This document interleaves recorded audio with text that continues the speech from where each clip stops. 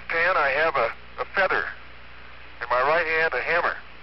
And I guess one of the reasons we got here today was because of a gentleman named Galileo a long time ago who made a rather significant discovery about falling objects in gravity fields. And we thought that where would be a better place to confirm his findings than on the moon. And so we thought we'd try it here for you. The feather happens to be appropriately a falcon feather for our falcon.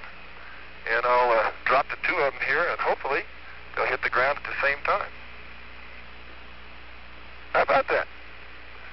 How about that? It proves that Mr. Galileo was correct in his findings.